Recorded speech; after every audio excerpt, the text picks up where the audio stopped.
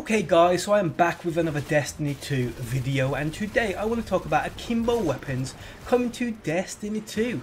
But before we go any further, if you guys want to be with a chance of winning this Resurrectionist emblem, simply drop a like and leave a comment.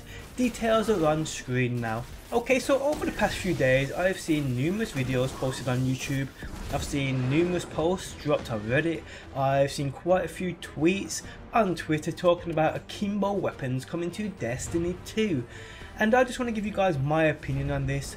Now, as far as I am aware, all this hype for akimbo weapons have come from a line dropped by Mark Noseworthy while he was being interviewed by Gamertag Radio. He was asked about the new weapon system and how it works. Now, he answered stating they chose to do it this way due to giving us as players more freedom to set up how we want, and the kinetic and energy weapons, they may be interesting interactions with these weapons or between these weapons. Now, I will say I believe that is it. That was all that was mentioned, and somehow people have gotten to the conclusion that you can now have dual wielded weapons or akimbo weapons within Destiny 2. I don't know where they've got that from, but yeah, it is what it is. Now, me personally, I think it's a real bad idea, and from what I've played of Destiny 2 so far, both PvE and PvP, it kind of goes against what they seem to have directed this game towards. Now, for more so PvP wise here, while playing it I noticed it's really slowed down compared to Destiny 1's PvP. I mean, like, seriously. Which I thought felt good and kinda new due to Destiny's mechanics not being like any other game that's current on the market now. Feeling it at this pace felt different but kinda good. Even the time to kill felt a lot slower, weapons didn't seem kitted out or able to be kitted out to land a ridiculous time to kill either.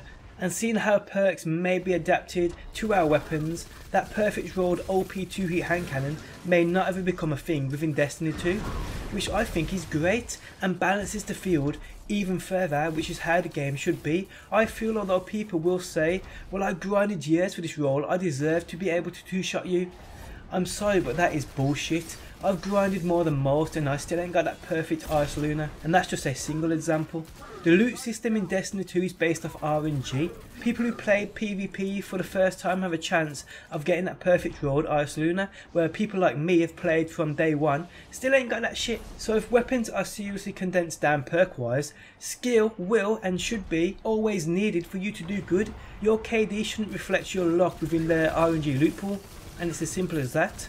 So like I said, taking such things out of the system will be a much better way to go for PvP in my opinion, and will keep the game at a steady pace, which I think is their goal.